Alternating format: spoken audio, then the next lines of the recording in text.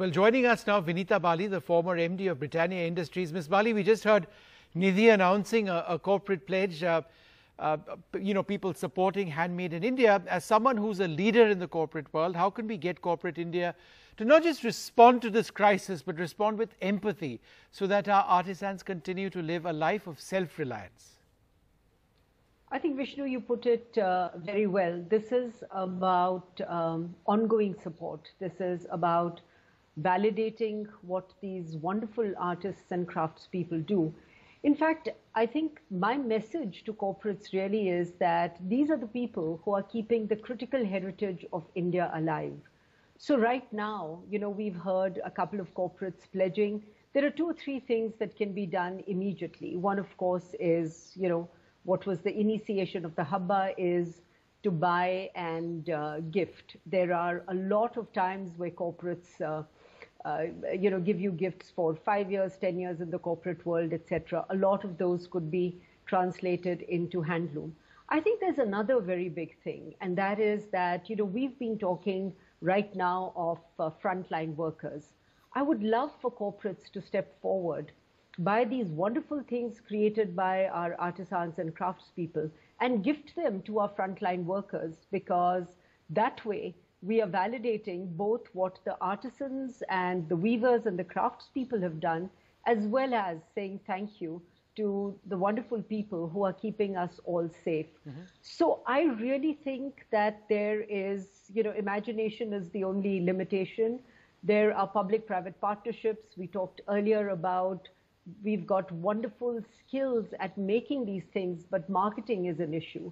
I can think of several public-private partnerships where corporates come together, whether it is with the Crafts Council or with bodies of weavers.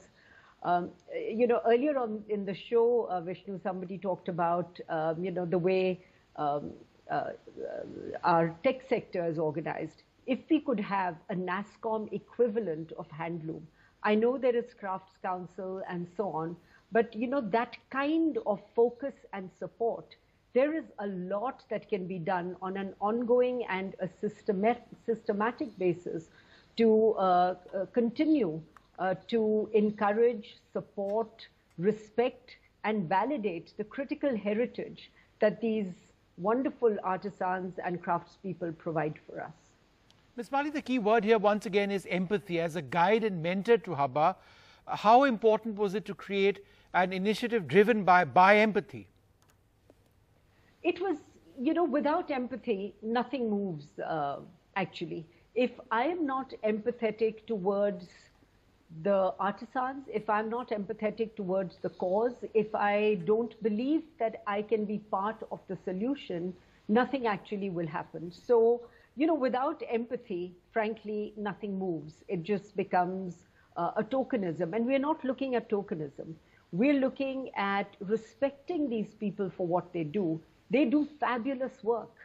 Many speakers before me have said that this work is unique, it is creative, and they need to be validated, which means they need to be paid for the wonderful work they do, which brings so much joy to all of us. So there's a lot of money in the corporates. There's a lot of money sitting there, whether in terms of normal budgets or CSR budgets. There is imagination and creativity that can be brought to bear for ongoing encouragement and support, whether it is through buying, through marketing, through gifting, through, acknowledging. Vinita ji, as you rightly said, that corporates have a lot of money, but after the impact of pandemic and lockdown has had on the economy, how will corporate spending change and will it impact these areas of spending? That's an excellent question you've asked. And what happens is, in a situation like the pandemic, everybody did what was most urgent. So we have to differentiate between the urgent and the important. So the most urgent was making sure people are not going hungry, making sure people who were walking back were given food, etc. So a lot of energy, a lot of money went into those things. Now, this pandemic could be with us for a long time to come. This pandemic changes significantly how things happen, how people work, etc. And therefore, in that world, corporates have to say, what is the ongoing systemic, abiding, enduring support that can be provided to our artisans. How can we actually create a context where, like every other industry, this industry is given, if I could use that word, is given incentives. The entire market for handmade products in the world is between $400 and $500 billion. India, with all its unique craftsmanship, is not even 2% of that. So I'm saying Make in India is not just about setting up factories. Make in India is also about supporting these wonderful people, 16 million of them. So that's supporting 80 million people, 80 million people in 16 million households. It is about supporting them for livelihoods, which can go on forever.